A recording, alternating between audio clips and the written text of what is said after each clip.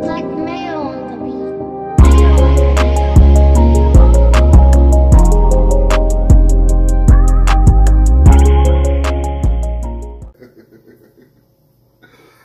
Hey, this story I'm about to tell, I'm gonna do this for y'all.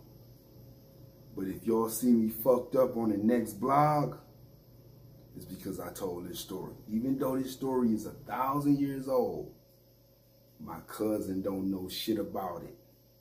And if he knew about it, he might fuck me up. You feel me? And one thing I don't do is disrespect my family. If any of my family members will tell you, I wows out on people in the streets. But I do not disrespect my family. Even though I've stolen and all type of shit as a young man, which I would never do now, I give. But as a young nigga coming up from New York, coming to Cleveland, and was fucked up the way I was fucked up, this type of shit happened.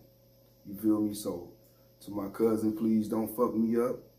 I love you, cuz. You understand me? I was a little nigga. Listen to the story and understand. Check it out.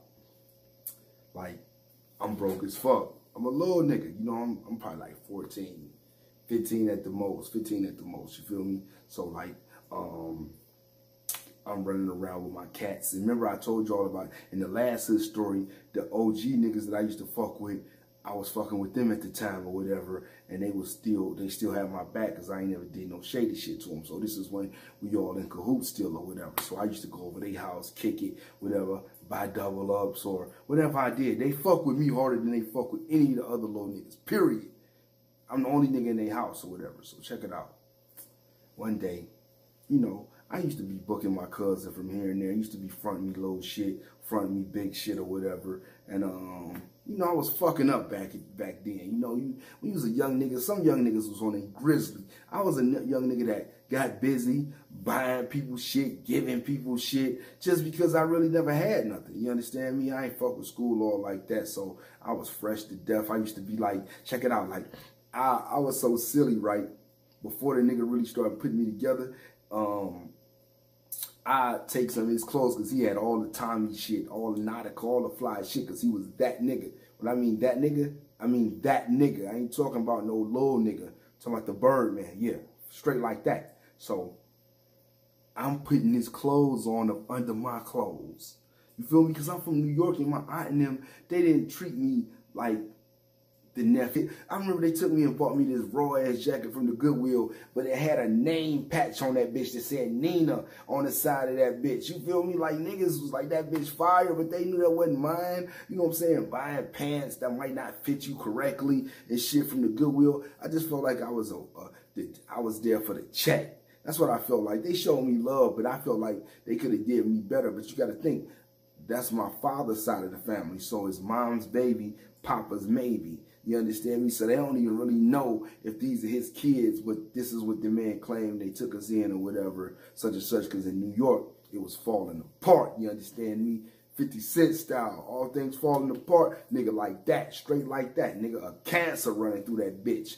But long story short, right? So I take the nigga shit or whatever, put it up under my clothes or whatever, come when I get to school, go in the bathroom, take all my clothes off or whatever, have on some fresh ass shit, you feel me? I got his shit on, you understand me? So I was doing this type of shit. So one day I came home and my aunt like, you seen your cousin's shirt? I'm like, nah, I ain't seen it or whatever. So my cousin couldn't find his shirt nowhere, you feel me? So why he walk up on me and like flick my collar down and see this shirt up under my other shirt. It was like, I told you he be wearing my shit. He got my shit on right now or whatever. My aunt flipped on me or whatever. It was funny as fuck. He wasn't laughing, but the nigga he just knew I had his shit. He knew I was rocking this shit. So, boom, that shit went by or whatever.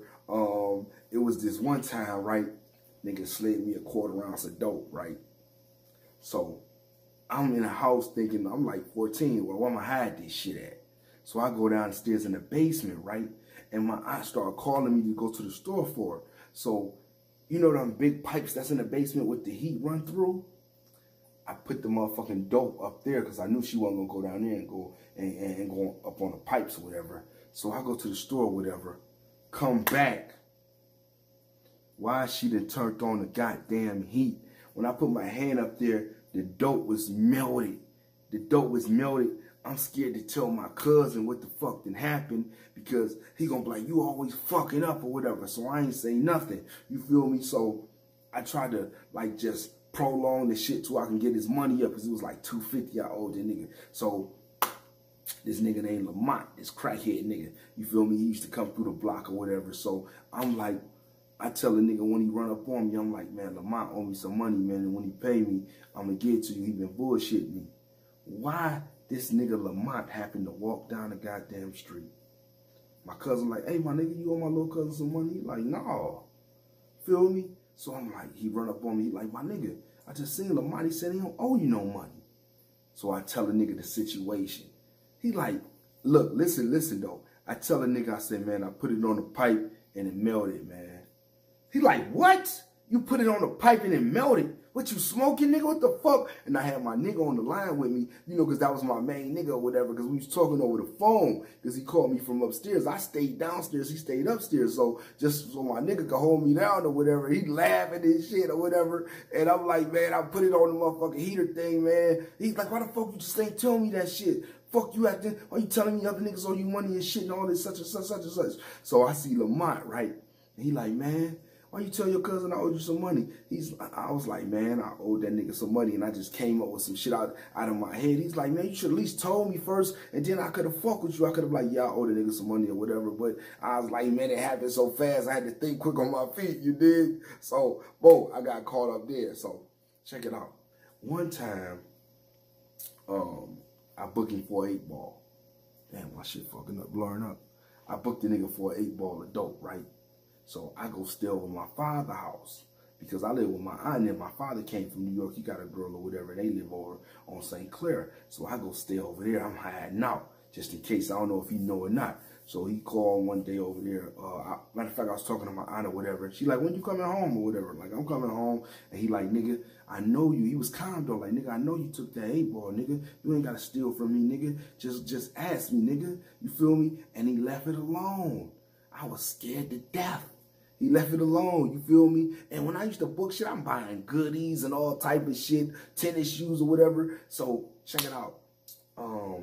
One day, when I was innocent, I was down at the crack house, and I made I sold like about $200, $300 worth of dope. You feel me? So, the lady gave me $200 bills. You feel me? It was either $200 bills or some 20. She gave me something like that. So, when I went to pay that nigga his money, because I was still on the nigga, so I had to pay that shit off or whatever, the nigga was like, he was like, come here, let me holler at you. After I paid the nigga the money, he counted his money or whatever. He like, come here, let me holler at you. I was like, what's up? And when he turned around, he had a steak knife in his back pocket. You feel me? I'm like, what the fuck? So when we was talking and we sat down, he like, put your hand on the table. I'm like, no. He like, man, put your hand on the table, man. I'm not playing with you. And I'm like, nah. He like, where you get this money from, nigga? He said, let me show you something. Let me show you something.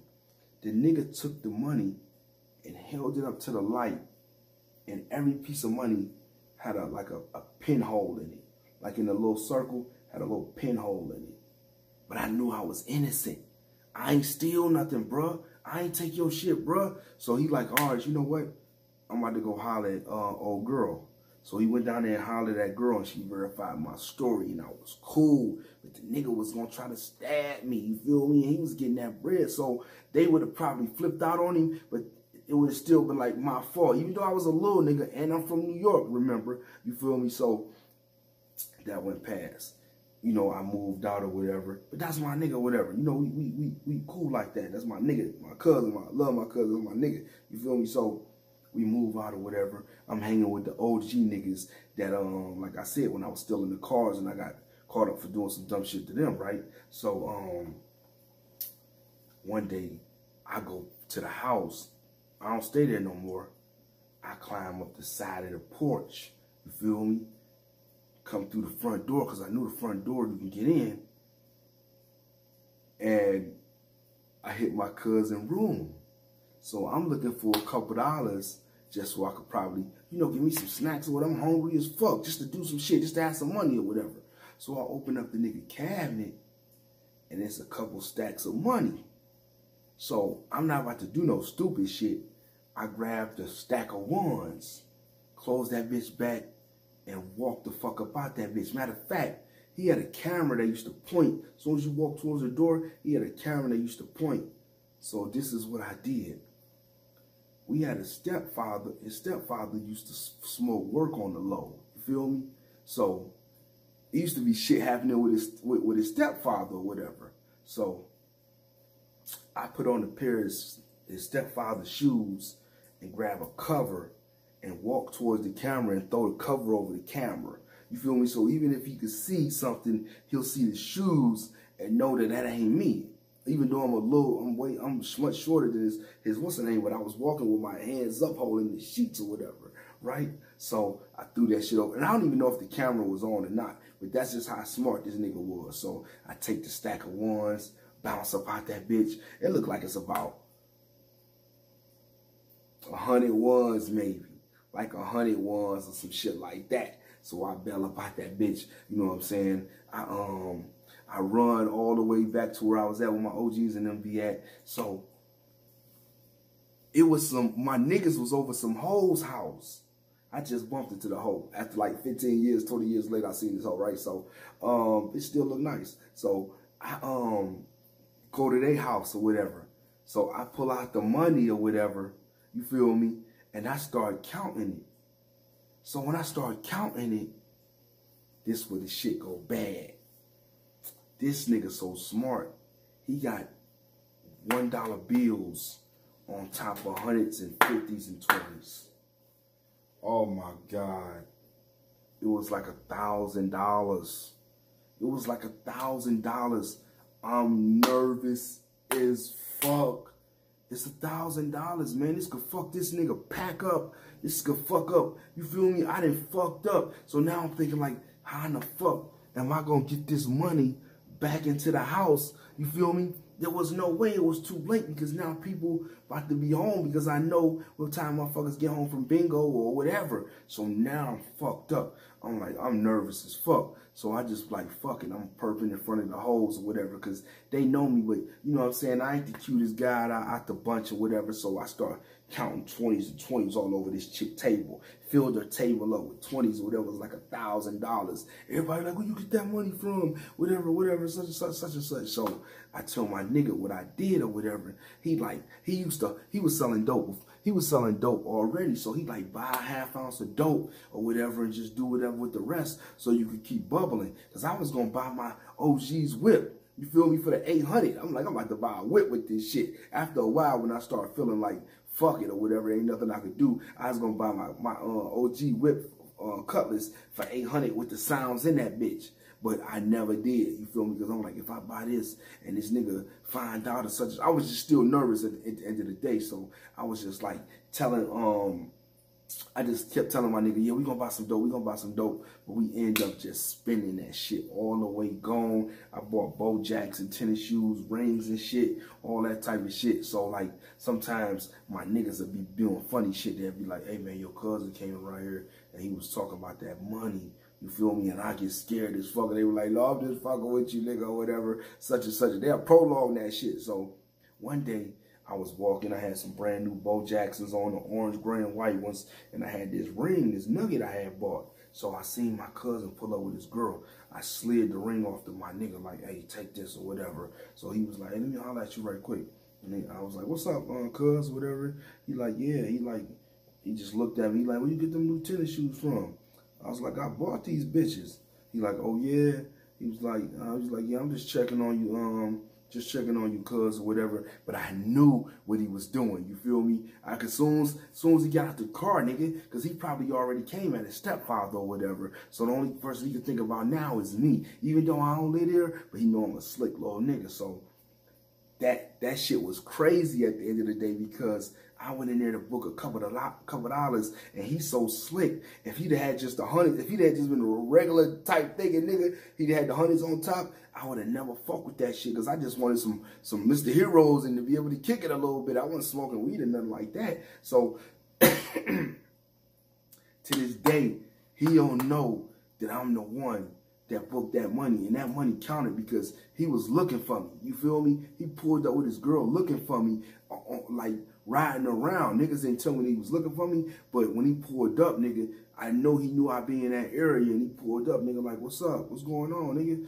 And he couldn't just ask me, or I don't think he just wanted to ask me. He wanted to try to trick me, or he didn't even know if I really had nothing to do with it because I don't live there or whatever. So he was just like, man, where you get them new tennis shoes from? And me being smart just like him, I'm like, I bought them. You feel me? Because I'm out here hustling too. It ain't like I'm just all the way fucked up all the time. I'm out here hustling because I got the game from him or whatever. So he was like, all right, I'll holler at you or whatever. I was nervous as fuck or whatever. I got my ring back from my dude or whatever. And they was like, yeah, that nigga on your motherfucking ass. But ain't nothing really happened after that. Nothing happened after that. You understand me? And you know what's so crazy, y'all? This would really save me. This shit crazy. I happened to find out, like, maybe a year later or something, that his stepfather on the same day that shit happened stayed away from the house for like 4 days. So I guess he was out there fucking with the crack or whatever, and you know what I'm saying, because he was a nigga that worked every day. He worked every day. I talk about him in one of my hood stories, talking about Karma, the nigga that got blew up in the basement and all that shit. So he worked every day, but sometime back in the days, you know how niggas smoke crack or whatever, they choose to take their little weekend and be motherfuckers can't find them or whatever, and then they come on back or whatever. But hey, the nigga saved my ass because he stayed gone for like 4 days, and they saying to themselves like, how the fuck this nigga gone for 4 days? And now, and all of something, our cousin money come up missing, they put it on him. But since it was his house, and you don't supposed to be really selling dope out this, like you shouldn't even be having no dope, or like, you know what I'm saying? My cousin was like just like of age or whatever. He was just like 18 or 17 or whatever, really eating. Niggas was eating at a young age, man. You feel me? I'm talking about really at a young age. When niggas get older, that's when they don't really be eating like that. But I was eating, man, I'm talking about, I done seen some bread, my nigga. I done seen some bread, but long story short, man, my motherfucking, my uncle stayed away for like 4 days, and that cleared me out the shit. Because they like, yeah, this nigga, the nigga that booked it, but they really couldn't say nothing because that's his house. And then, like, you don't supposed to be really fucking with the work. You understand me? So we like, you get what I'm saying though? I might have didn't tell this story like all enthusiastic like I should have been, but the crazy part is, man, my cousin don't even know nothing about this, and he be watching my channel now. I just hope he don't watch this vlog right here, because I'm gonna need these glasses for real.